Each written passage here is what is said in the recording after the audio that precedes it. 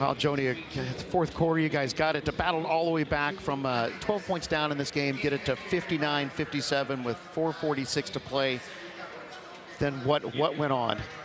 Yeah, you know, during that stretch, Steve, a couple things. We come down, we run a play, and we miss it out, and it goes out of bounds. We come down and get a stop, then we come back down. I think we get fouled. We miss 2 free throws. We come down and get another stop. Then we get the rebound, and we're just careless with our pass. So 3 crucial things back to back to back there when we have an opportunity to tie the game. And we defend, but we don't capitalize on it offensively. And that just is frustrating. You know, you can see it right there, and it's just those moments of how we lock in. I would like to go back again. We started the game, just not well. And so it's easy to look at how it ended, but we have to dig ourselves out of a hole to start, and played, in my opinion, not a really good first half, and end up being able to tie the ball game. And so in those moments at halftime, the conversation is we're capable, clearly, but why are we starting the way we are? Why are we not locked into what we were doing? I didn't like how we started today. What do you think was happening there in that first quarter? You know, I don't know. I just didn't like our lock-in. I didn't like our lock-in in the locker room before we came in the first time running out. Our chatter was not about basketball or our game. It wasn't productive. And I said, hey, our focus is Mississippi State right now. That's all we should be talking about. So I just didn't think we were locked in before we ever started. Well, one thing that stood out to me tonight was Sahara Jones coming in and providing some really valuable minutes. She had 11 points, 6 rebounds.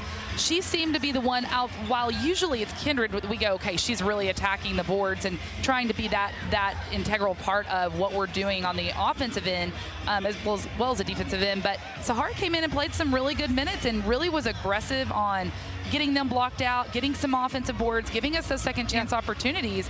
So not only her, but I'm going to ask you a secondary question of how do we get some of our players to lock in on the offensive rebounding side to give ourselves more of those second, third, fourth chance opportunities? Well, that was one of the things we talked about, you know, Katie Lee, before the game started, was offensive boards was an area we needed to go do. And to at halftime have 4 and only finish the game with 6 is extremely disappointing. We're begging people to go offensive rebound.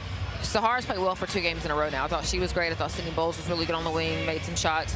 We've got to have everybody do that at the same time, but we are not giving ourselves extra opportunities when we don't go offensive rebound. Yeah, and it seems like everybody kind of just bails. They see the shot go up, they kind of bails out to the back because they don't want to miss anything on defense. Yeah. It's almost like it's nervous to be underneath your own rim. Well, you got to do hard things and go rebound and then sprint back, right? We're not playing with 7 anymore. Go freaking rebound and then, You're 1,000% correct, yep.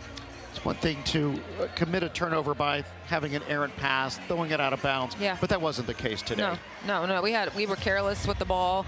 We had some lob ball turnovers. I just thought we were too casual and too lax. Yeah, so that's what's, you know, listen, this team plays hard. They've done a lot of things we've asked them to do. We know it's a process, but there is also a level of accountability when we know what it's supposed to look like and it doesn't, and it just wasn't there today. Yeah. Sydney Bowles struggled the last couple of games, at least in her scoring, and in some minutes, and sometimes she didn't get all of her normal minutes, but today, a career high 16 points. What did you see from her? I thought she was more aggressive. I thought, you know, she knocked down some timely threes for us, but I think she just moved more. And one of the things we talked about is, like, it's going to be really hard for you to get open 3 once the defense gets set.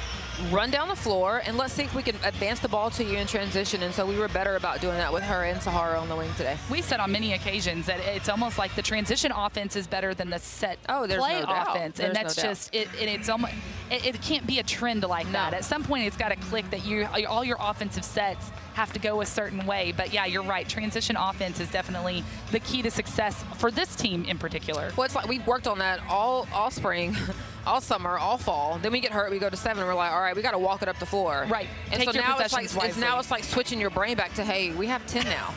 Like, we got to get back running. And so we haven't quite gotten back there yet. Yeah. All right, Joni, thank you for joining us. Thank you. All right, that's a